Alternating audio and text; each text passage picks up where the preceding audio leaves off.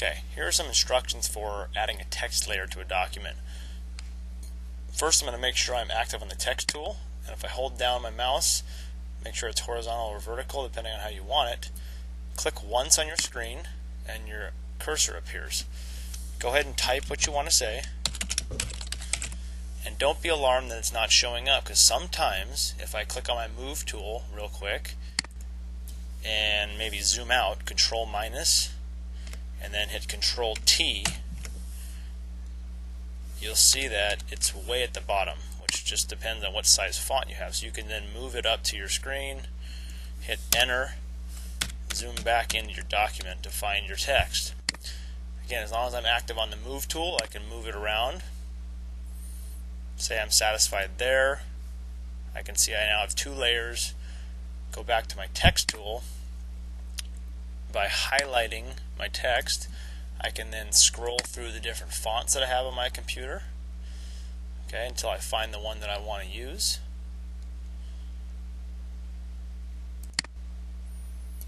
Okay.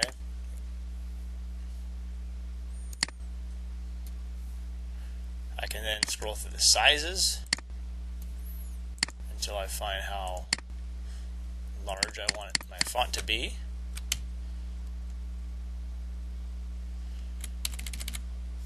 I can also click on the color up here in my options bar, and I can use this eyedrop tool to select the color that's already on my picture.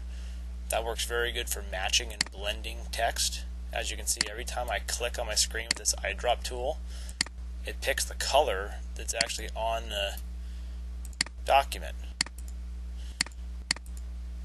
So that's the same color as the sky, for instance. Or I can simply find something from my color panel over here. Once I got my color, I click OK.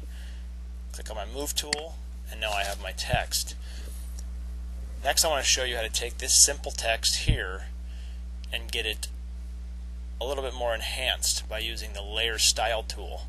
So if I go over to my layer panel and double click my layer, it'll open the Layer Style dialog box where I can add elements to my text, or any layer for that matter.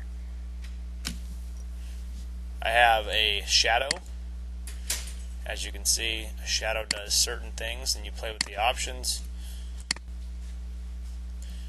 You can add a bevel, which again does certain things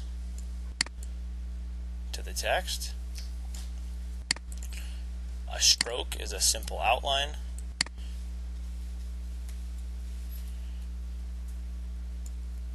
You can change the color again to match something that's on the screen.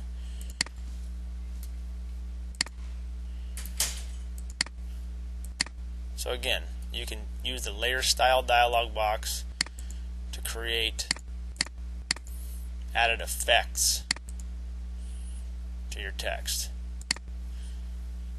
So as you can see, with effects, and then use these eyeballs over here without the effects. And that's simply by double clicking and launching the Layer Style dialog box.